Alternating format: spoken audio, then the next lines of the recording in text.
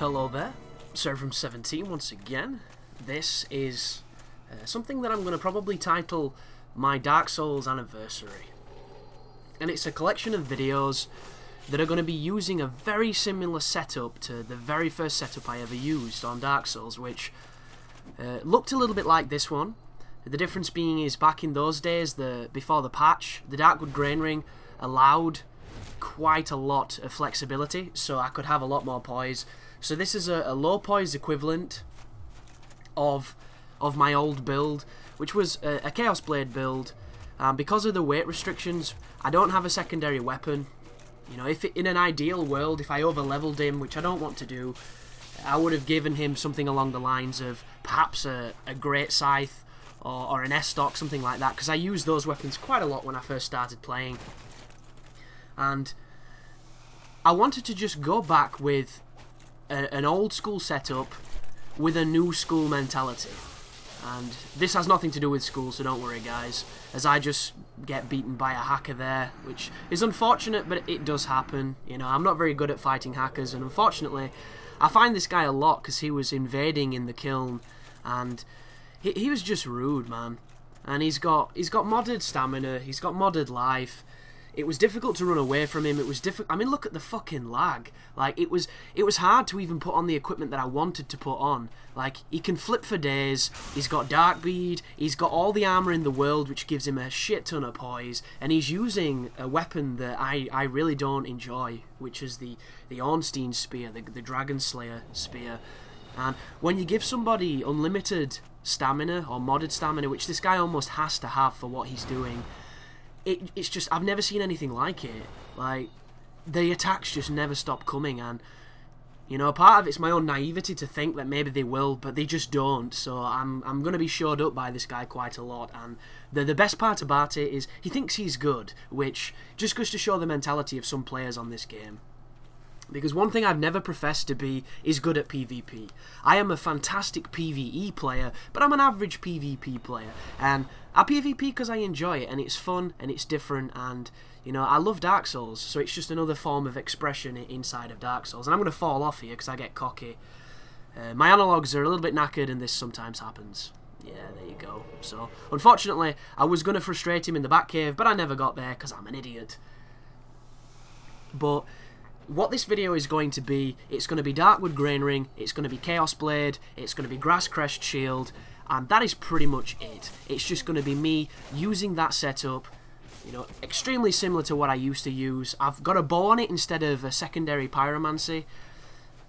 Back in the start, I had a pyromancy on because, you know, Great Combustion, the fireballs, things like that are fantastic. They're so useful, and when I've been playing with this build, I do miss those side abilities because they are that useful. But at the same time, I'm having a lot of fun because I don't have those crutches to rely on. You know, I don't have 56 poise, so I can't just eat shots from everything. I don't have the pyromancies to pull out whenever, you know, I'm down on the cards or something. So I have to be, you know, more creative and just have a bit more fun with it. But this being said, I do appreciate that there's going to be a lot of people that don't really like this video, because this is a setup that is all over Dark Souls. You know, katanas with flip ring is really popular, and that person there does the mistake that a lot of people do. As soon as he gets parried, he then starts parry spamming, as if it's this thing that you can just kind of do. And this is our friendly modder again, who he was in the kiln this night, and all I got was this guy. So this time he starts attacking first, and I'm not playing well at all. He's getting phantom range. He can attack for days. It's just never a good idea. And he's back again, and you'll notice he's invading me. So all the people who defend modders like this, who say, oh, they're just modding their own game, there's not wrong with that, look at this motherfucker. You know, he is actively seeking out other people to do this, and it's just insane. And I have items that are fantastic in these kind of fights. For instance, I've got 99 Elizabeth mushrooms, which I don't even think I've used yet, because I think they're shit really, but they can be useful in a fight like this.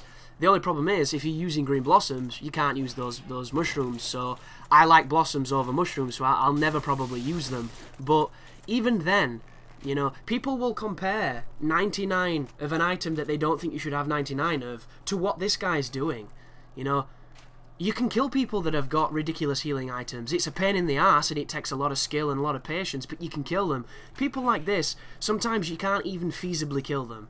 Like, you can lead them to an edge, which is all good and well, but on a build such as this, the only way to knock him off is with a backstab, and as you've seen already, he's using gold traces, so he's going to try and stunlock me. He's using that fucking Ornstein spear. He's a character, and this moment just goes to show that he's a shit player. You know, he's trying to do parries, he's trying to mess about with me because he's confident that he's going to kill me because he's using a broken build. Like, he's a bad player, and it's funny that all the people that do what this guy's doing are terrible at the game. Like, they never took the time to get good at the game, and then they just do this, and it wins. Because how do you get away from that? I've got 32 boys. Like, I can toggle, and it'll still hit me with the invisible range. So it's just that was a very frustrating night, and this is a good one. I pretend that I've not seen him, but I have. Because I can move the camera. So he tries to come and ambush me, and instead he gets shit on, and I point him down because he's not very polite, and he just chose to play that way, so good on him, but I don't stand for it. But this is another kind of laggy match. We've got another spellcaster. He's got his Crystal Soul Spear, he's got his Soul Masses, and he's got his Moonlight Greatsword. So he's one-handing it, he's got the Xanthos stuff on, more magics, nice Mask of the Child, and here he comes with a quick attack. Try to punish him but don't get the range. He does the R2, punish him there with the roll attack for a quick 300 damage. God, the Chaos Blade is powerful, man. I'm hitting less than that on Greatsword of Artorias on my other build. It's insane. And I am going to edit in the stats of this build, probably at the beginning of this video, which I forgot to do. And the stats are nothing impressive. I've got a lot in endurance just so I can wear what I'm wearing, because I think it looks good. It's not the most efficient, as it only gives you 32 poise, but I think it looks amazing. And, you know, if I dropped the hat, the mask, the hollow hood, I could probably put a second weapon on, and something along those lines, and it wouldn't affect my poise breakpoint, even though my poise doesn't really have that much of a breakpoint. But I don't want to, because I like the way it looks, the ensemble. I love the colour of the hood and the kind of neck scarf thing on the armour. But this is the Berg. As you can see, we've got a very agile guy with a katana and a scythe, which is very similar to my original build. And I'm super curious as to what his stats are to wield it, because with the looks of him, I don't think he's got a lot of poise. So that's probably how he gets away with it. But he's still using the Darkwood Grain Ring, so he has every advantage with it. And this is, you know, Darkwood Grain Ring versus Darkwood Grain Ring. And these are the kind of fights that's frustrating, but it happens. But I like these matches, and a lot of people will watch this and they'll say the same things. They always generally do. So usually along the lines of Scrub Katana, you know, Xbox 360, this, that, and the other. They're usually people who came from Demon Souls and thus have this inherent elitism to them, which I'm not a big fan of, because, you know, I've played a lot of Demon Souls now, and I still don't think it gives you this supremacy over other people. Like, it just seems really silly. And there was a funny comment on one of the Dark Souls beta videos I put up, where a guy made a joke about statistics, saying that, you know, 90% of people on PlayStation are serious players, and 90% of people on Xbox are idiots, you know, who are trolling and cheesing and all that kind of stuff. And, you know, whenever someone throws statistics around, I always want a source, because, you know, 90% of all statistics are bullshit, and that statistic I just gave is bullshit. So it's just silly. It's the Anchorman thing. And a lot of people got really aggressive and angry towards him, because it turned it into kind of like a fanboy thing, when it just doesn't really need to be. PlayStation 3 has the biggest community on Dark Souls. You know, it just does. Not only does it have the majority of the Japanese players, and this is a game that went down really well in Japan, but Demon Souls was the first title, so thus the Demon Soul players that are all deep in the Souls series are going to be on that system. But at the same time, that doesn't mean there aren't good players on Xbox, and that doesn't mean that it's not a good experience on Xbox. Like, for instance, the lag on PlayStation 3 is legendary. Like, there's a lot of streamers that will not play on PlayStation 3 because the lag is so bad. You know, but at the same time, there's more traffic, there's more players. A lot of people consider them to be more serious players, more you know, successful and high-skilled players, which is all debatable. But it was just funny that how this thing came about, and then he ended up putting a comment saying he was just joking because of how much shit was happening in this comment thread of people just turning it into this console thing when, you know, at the end of the day, it doesn't matter what console you're playing on, we want to play, you know, we want to invade, we want to have fun, and whatever that fun is all depends on how you play. And I'm getting pieced up here by a guy using the Great Club, which is always nice to see, because people think that that weapon is bad, and it's not. It's really good. Like, my experience in fighting the Great Club is that everybody tries to do the rolling two-handed, unparryable attack, but if you mix up these other attacks, you know, you can really catch people out, because not a lot of people do. Like this one especially if he does the second hit, which he does. You know, I didn't toggle, so I didn't get out of it in time, and he clipped me with it, which is really nice to see. It's nice to see somebody using such a fun weapon creatively. And this is the same person. He's using an Uchi. This is the same guy we fought before, sorry. The Darkwood Grain Ring contest. And right there, I'm just taking hit for hit for hit. In fact, I think on this fight, he absolutely smashes me. And right there was an accident, if you wondered why I was pulling my fist out.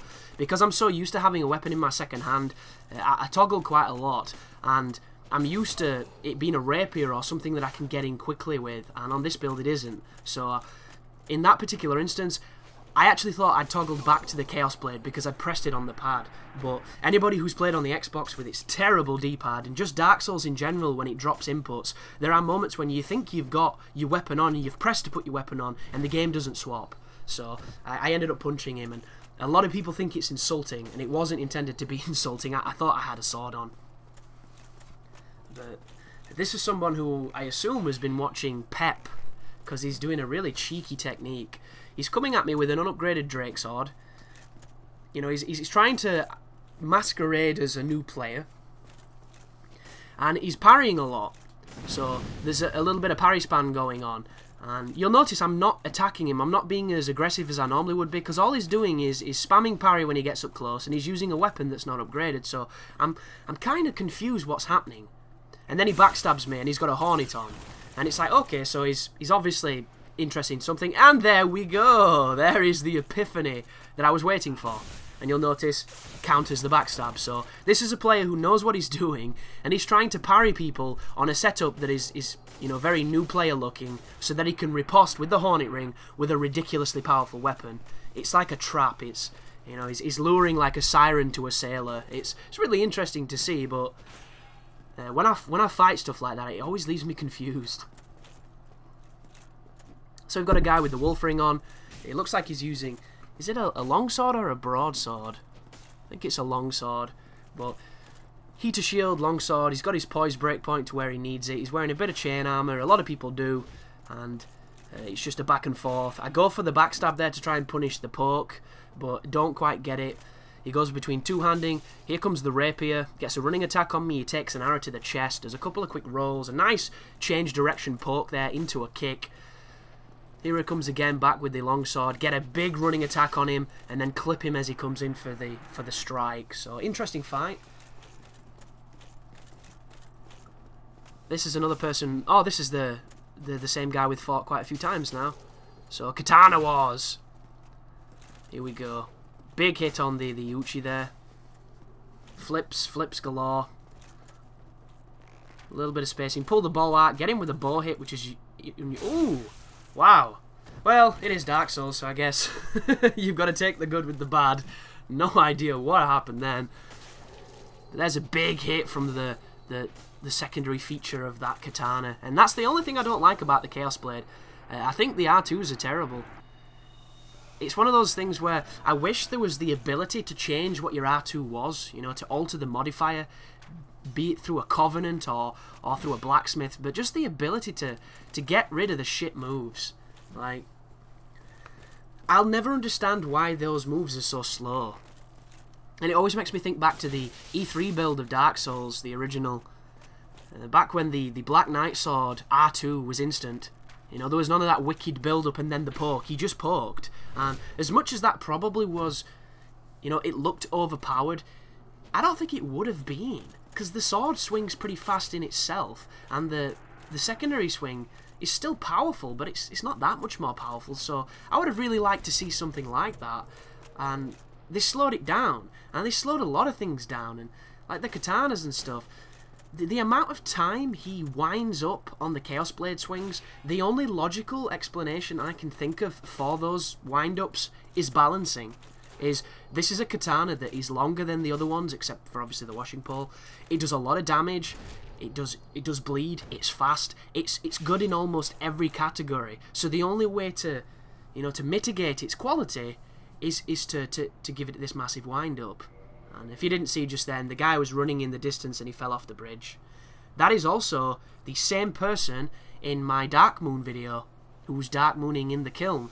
And a person in the comments was arguing that he was new. Like, some of this footage is from a week ago, guys. This guy's been PvPing. PvPing with the cheesiest setup. So don't give him excuses. He doesn't deserve it. But this is the township. A lot of people call this place the town shit. And I understand that because a lot of shit in this place. Like a fucking toilet at times. But I found this player who strikes me as a new guy, but is creative, and he gets full respect for just being so interesting. He's wearing interesting gear, he's wearing interesting stuff. You might wonder why I was using a great scythe. This is not in sequence, this fight, because of the way that I've imported the video. Sometimes they get out of sequence to when they were recorded. So we've actually fought a whole bunch of times.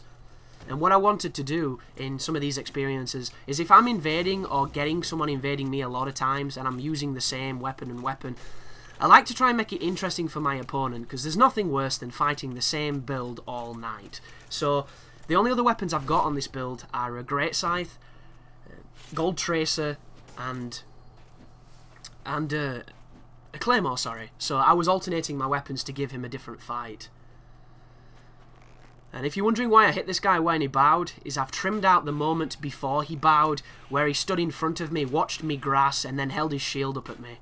So I assumed we were fighting. Then when I went close, he bowed. So it was a little confusing. So instead, I'm going to fire arrows at him.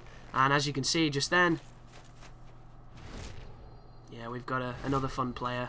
So punish the backstab there with the open hand, just to show him backstabs aren't going to work. Then he starts blocking, and all he does is block, so I start hitting him with bleed, and it's just really strange. He might be new, I hope he is, I'm not too sure what's happening. He's got a cool shield, and it's just really, really unusual, so maybe a new player, maybe just trying to have some fun or be silly. I don't really understand, but, when I'm trying to get gameplay, folks, I'm trying to get as much gameplay as I can, as quickly as I can. Because PvP for Dark Souls, for me, is very slow at times. And when I'm getting invasions, when I come up against a guy who's wasting my time, I always think, like, I could be having so many more fights, so much more fun than I'm having right now because of this person. And never mind, I just got showed up there by a legend with a Man-Serpent Greatsword. And this is the player that we fought a moment ago with... Ooh, didn't go for the... You see that? That was great. If anybody doesn't know how you counter a setup parry, he just showed you the perfect way to do it. And as soon as I see that when I'm fighting, it makes me think that the player I'm up against is experienced and he's good. And I'm not to say that this player isn't good or experienced, but some things that happen later on in these fights kind of convey to me that he's newer than I thought he was. Like some of the moves he did early on, they were kind of intimidating in a sense that I'm up against someone who knows his stuff. And then later on there were a couple of things that made me think perhaps he's not as experienced as I gave him credit for. And that can happen in Dark Souls. You can get somebody who'll toggle or who'll do something and you think, wow, this guy's on the ball, he's on the money. And then it'll have just been serendipity and he did it by accident, and later on he takes a stun lock like a boss. But speaking of stun locks, I was very close to being in one just then. He goes for the two-hand on the obsidian. I pull out the bow. Bow really frustrates me. The thing that frustrates me the most is when I press to pull the bow out, because I do the inputs so quickly, and then I'll almost always roll afterwards. Sometimes it doesn't register the second input, so I just have a bow in my left hand, and I'm not two-handing it, and it's super annoying. I know exactly why it does it, as we get that really interesting double kill. And the reason it does it is because I'm rolling before the input's registered so that it doesn't come out. And I understand completely what it is, but I can't help it. Like, I'm used to fast inputs, fast responses and things like that. When you use the bow, sometimes it doesn't work. And I often find myself in a situation where I'm looking down the first-person view of the bow because I've pressed the button so intentionally that I've pressed it more than needs to be pressed. So that is probably just my inexperience with it and also my impatience with inputs. But it's a legitimate issue, and I'm hoping that Dark Souls 2 smoothens that out, because the bow work looks a lot more functional. So I'm hoping it's just going to be, you know, a lot more intuitive and a lot more fun to use. But this guy pulls his bow out. Later on in this series, you're going to see a really interesting dude with a bow who disappointed me a lot, and I think it's just because I gave him too much credit, where he was using almost every single kind of projectile weapon in the game, and I beat him. And I beat him with this build, so when people lose to a build like this, you know, they don't really like it because it's a katana build, it's the easiest build on the planet, all that kind of stuff that they say. So the next time I fought him, when he started losing, he pulled a rapier out and started trying to hornet fish, which is really sad, because if you're going to be so creative and so, you know, so silly with this funny build, and then when you start losing, you're just going to go back to the tactic that is the most hated on Dark Souls, what's the point in even doing it? It seems counterintuitive to me, but everybody plays Dark Souls how they want to, so he probably has a very good reason. I just didn't personally understand it. But there you go, folks. That's the first part. There are more to come. So thank you for watching, and you take care now.